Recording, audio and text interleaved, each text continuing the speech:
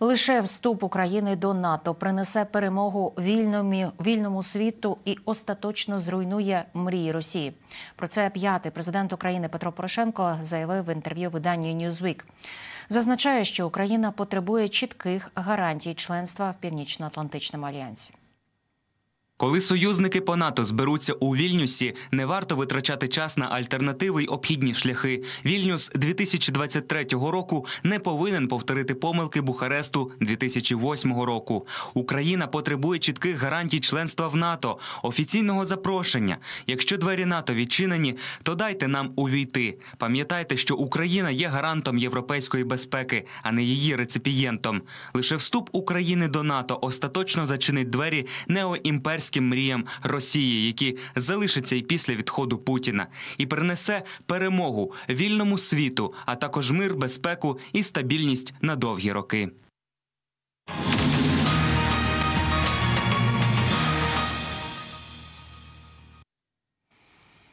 Виправдовував російську збройну агресію. Служба безпеки повідомила про підозру священнослужителю одного із храмів Московського патріархату на Черкащині. За даними слідства, з грудня торік чоловік, який прислужував у храмі нижчим кліриком, під час спілкування зі своїм оточенням підтримував Росію, виправдовував воєнні злочини та поширював думку, що так званий «руський мір» на окупованих територіях буде благом для України. Під час обшуку правоохоронці знайшли у зловмисника плакати з нацистською та комуністичною символікою. Чоловіку загрожує від 3 до 8 років за ґратами. Бійка за собор. У Білій церкві священники Московського патріархату не хотіли пускати у Спасо-Преображенський собор представників Православної церкви України. Вони забарикадували двері, а один із попів вогнегасником відганяв людей, які вимагали звільнити храм. Зрештою, людям усе ж вдалося потрапити всередину. Також, за словами настоятеля собору Миколи Гопайнича, священники Московського патріархату винесли звідти майже всі ікони. Цим вони почали займатися ще з травня. Все пусто, всі ікони позабирали, мали намір зайти на територію собору для того, щоб звершити ранкову молитву, тому що цей собор Білоцерківською міською радою 29 червня було надано у постійне користування Білоцерківській єпархії Православної церкви України. На території собору ми побачили невідомих людей, 3 з яких закрилися всередині приміщення. На наші прохання, щоб вони відчинили, відмовлялися. Ми боялися про те, що вони можуть завдати якоїсь шкоди цьому собору, тому що через вікна почали кидати камінням, вогнегасником, порошковою піною поливати тих людей. Ми відчинили двері, які були також заварені ще додатковим металевим щитом, і зайшли у середину. Києво-Печерська лавра досі під замком. Віряни та представники Московського патріархату знову заблокували корпуси, які мала опломбувати комісія національного заповідника. Її віряни зустріли з новими претензіями. Більше розповість Віталій Залевський. Історичне місце для України. Процес виселення УПЦ МП з Києво-Печерської лаври триває. Але вкотре представники монастиря та віряни заблокували роботу комісії національного заповідника. Хоча ще зранку один із монахів Московського патріархату запевняв нашу знімальну групу, що ніхто роботу комісії не блокуватиме. Мы, в принципе, никогда не препятствуем. Мы свое право на свободу веры исполняем. Мы молимся в святыне. Мы никому ничего не мешаем, ничего не перекрываем. Мы находимся в святыне, молимся в своей святыне. Утім, натовп людей перекриває вхідні двері до приміщень, які мала опечатати спеціальна комісія. У цих корпусах, які є історичними пам'ятками, монастир облаштував готелі. Комісію віряни зустріли з дивними претензіями. Як ви з цим будете жити? Як це будуть жити ваші діти? Ви знаєте, що це все роблять масони. Вони нас знищують. Нас туди не пустили, заявили, що ми працюємо на масонів. Тому ми пішли над цим опрацювати цю інформацію, наскільки заповідник працює на масонів, і хочемо далі продовжити дії держави по поверненню державного майна. Натовп із хрестами та іконами переслідує комісію. Господа нашого Ісуса Христа, отшедшого по праву восставшого силу дьяволю. Після словесних перепалок один із монахів Московського патріархату заговорив про перемови. Він написав лист представникам національного заповідника. 5 червня комісія Мінкульту перевірила всі об'єкти Києво-Печерської лаври, які належали Московському патріархату, і передала заповіднику. Ми нічого не маємо проти церков, тобто мова не йде про релігію. Є будівлі і споруди, які до релігії не мають жодного відношення. Ну, наприклад, магазини, готелі.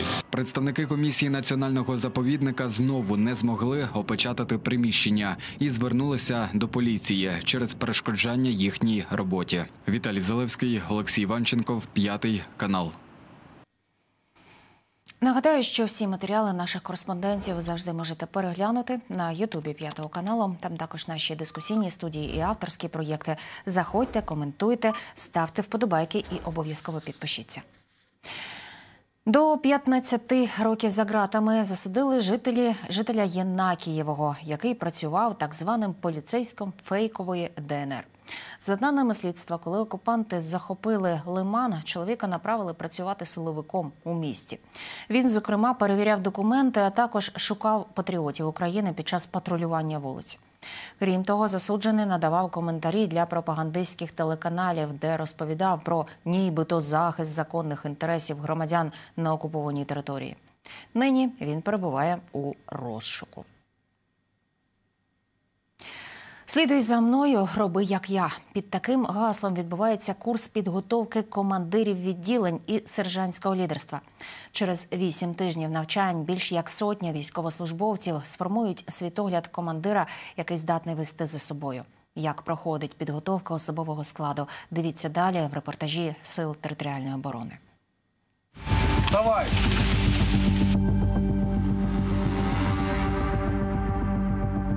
Вітаю вас з початком курсу. Думаю, що у вас буде гарний настрій зберігатися до кінця.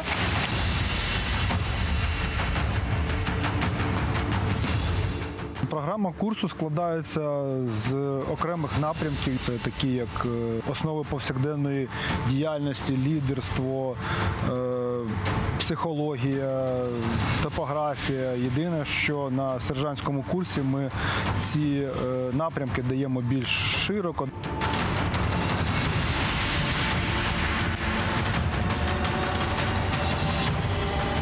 В сторону.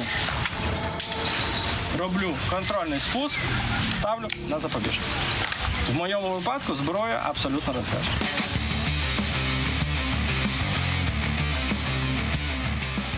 Чому ви саме даєте базові навички? По суті, починається все з самих азів. Немає 100% гарантії, якщо люди приймали участь в боях, що вони знають, як правильно виконувати певні технічні елементи і мають уявлення про ефективну взаємодію. Саме основне – це ми перекриваємо прогалини попередньої підготовки. Наша остаточна ціль – це перемога, вигнати ворога і звільнити наші саме міста і села. Тому зараз вже потрібно починати, і ми вже почали саме навчати наших курсантів, як саме діяти в приміщеннях.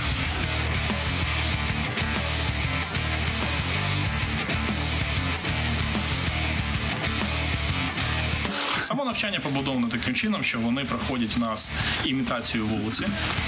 Вони вчаться в нас заходити в будівлі, контролювати сектори, як використовувати резерви, як використовувати визначення зон для поранених. До того вони проходять ще у нас окремо окопний бій.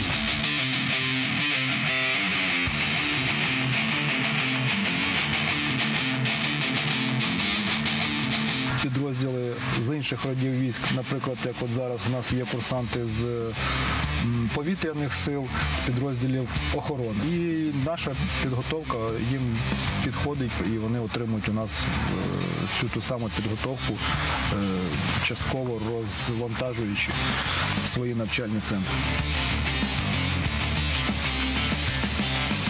Ми піднімаємо кожен раз планку, і наших курсантів здивовуємо тими знаннями, які ми передаємо. Воно все актуальне, воно все доречне і збільшує навики і військовий потенціал наших